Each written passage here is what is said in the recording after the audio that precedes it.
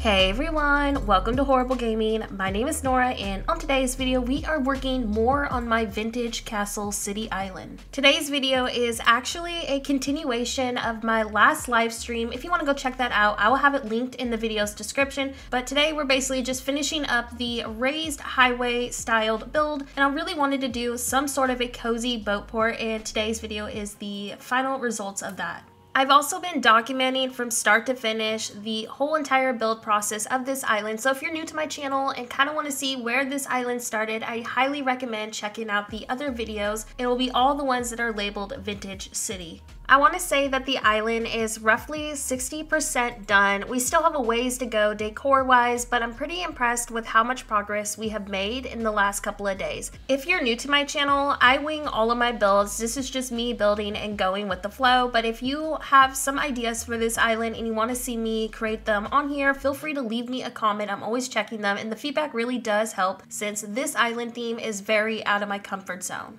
As we also get today's video started, I just want to disclaim that this is 2 days of footage compressed into a 10-minute video, so there will be sadly a ton of transitions, but I made sure to do most of the transitions when I was like decorating or changing my mind, so you'll definitely be able to see how the main structure of the whole entire build was done, but just keep in mind there will be quite a bit of these in the video today. So even though I made a ton of progress on today's video, I still have no idea what I'm doing where the bridge is, which you'll see that later on in the video, but I have a lot of transitions that still need to plan out, so hopefully by next video I will have all that done for y'all to see kind of how I filled in the area. So I feel like that's the only location on today's build that I'm unhappy with, just because obviously I was running out of space. We were at the edge of my map, but I do think the bridge was a really pretty addition to the build, so if you have more space than I do and you're recreating this, I would definitely recommend keeping it, just because I feel like it's a really nice detail. If I do end up removing it, I'm thinking about keeping the waterfalls and just like framing and hiding the terraform with some castle gates. So by next video y'all will definitely see what the final decision was, or if I was able to make this location work. I just didn't like how cozy it was starting to get with that bridge. But anyways, I hope that today's video is going to bring you a ton of inspiration. Several of you have mentioned that you are doing this theme, so again, if y'all have any ideas or are struggling with a build idea,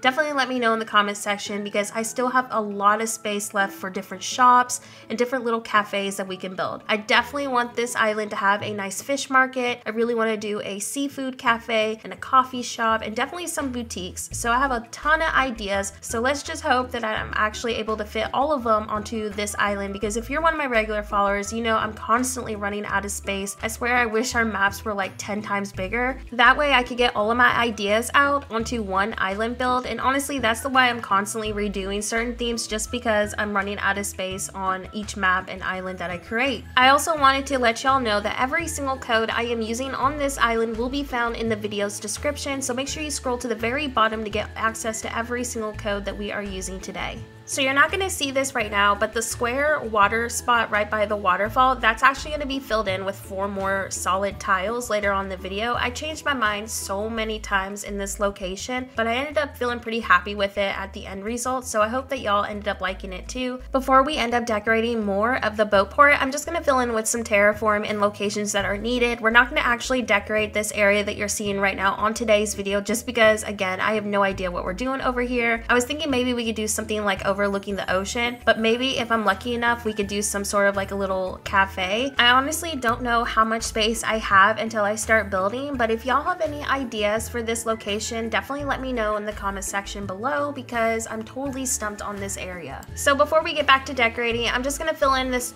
spot with some custom design code. The path is already in the video's description, and this is actually where I'm gonna be doing the bike parking spot that I talked about earlier in the video. I just thought it was a really cute filler for this location on the map. Eventually this location is going to transition to some more road design, so like our actual city like roads, but I really wanted this area to just be more of like locations where cars wouldn't really have access to, do kind of like the middle of the city. So I'm really hoping that we have accomplished that vibe in this location on my map. I'm pretty happy with how the raised walkway ended up turning out, where you have the boats kind of like passing through underneath, but I feel like it's missing some minor details. So if y'all have any decoration ideas on how to kind of like make this feel a little bit more finished, please definitely let me know in the comments. That's like the only area where I feel like needs a little bit more detail. Anyways, we're working on this really awkward 2 squared spot right by where the water code is, and I'm honestly just gonna fill this in with greenery. It really will add a really nice lush effect to the build. So I'm just going to fill in with wood partition and different greenery items, and then we'll start focusing on the actual dock area. So I'm thinking eventually towards the left side of this build, after we get all the storefront exterior placed, that's going to transition into some medieval walls and castle items and actually be maybe the seafood cafe and fish market.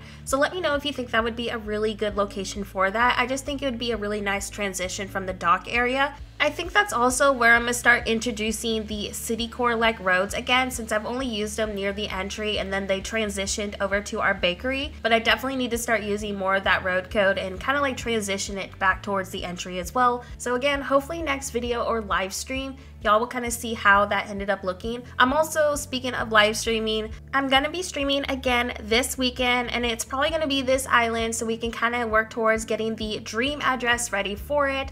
But I just wanted to quickly let y'all know that I am returning to my twice a week stream schedule. I don't really have a set date schedule quite yet, just because I'm still trying to figure out what my time management will allow. But last year I really regretted not streaming that much. I just had poor time management and let mental health get the best of me. So y'all can rest assured to know that I'm gonna stream twice a week on my channel. Since I don't have a main schedule quite yet, just make sure you have your notifications turned on. If you are in my Discord server, I always ping the stream roll as well there, and I always make a post on my Instagram too and Twitter account. You can find all of my other socials linked in the video's description. Anyways, back to the build. This is where I'm going to be starting my boat dock area, and actually you will not be able to access this on the dream address. I just kind of made it more of a lookout point, but don't worry, I'll have plenty other boat locations you will be able to access and take a better look at. I did, however, make sure to place an incline here just because I thought it was a really nice touch to the build, but I wanted y'all to be able to access where the water is to kind of take a better look at the decor and item placement, since I know that sometimes when I go to a dream address, when certain locations are blocked off and just for viewing reasons, I wish I could get a closer look at them sometimes. So for this build, I made sure to allow some sort of a access point where y'all can see things a little bit closer. So now that we have finished the main decor on the docks, I'm just going to remove the excess terraform and then fill in with some more storefront items. The other side of the boat docks is actually going to be unfinished because that's where I'm thinking I'm going to do our seafood cafe and fish market. I just think that would be such a pretty location for that type of build. So before we work on some more decorating, I'm going to go ahead and just fill in a couple of areas right here with some trees and greenery, and then we're going to add some more tiles over here to kind of prep out the incline location that you'll see next video, and then we'll start decorating our little bike parking lot in this little viewpoint location. I have some big weird spaces below where we're working, and I'm thinking I might just fill that area in with like a couple of villager homes. I'm not quite sure what else to do. Originally I was going to start adding some more road code design below there, but I honestly have no idea what to expect until I start building and decorating. So hopefully by next video you will see kind of the finished product in that weird empty location below us. Anyways, before today's video ends, we're going to do a quick walkthrough of everything we did today. I cannot believe how much decorating we got done. I'm very happy with how this whole entire location turned out. I do think I am going to improve some of the decor on the raised walkway and then like that little small spot where the incline is that's entering where the water code is. But overall, I'm really excited with how this island is turning out. I think it's been such a difficult theme. This is definitely a theme that is out of my comfort zone. I normally do not focus on cottagecore or vintage like islands. I just feel like those themes are very difficult to do, and I always admire them, so I really wanted to finally test out the theme and commit to it, and so far it has been one of the most enjoyable islands that I have created in a long time. I have been having so much fun, so I hope that y'all are getting a ton of inspiration from this island too and have been enjoying the build process with me. Anyways, that's it for today's video. Thank you so much for watching and have a horrible day. I'll see you next video.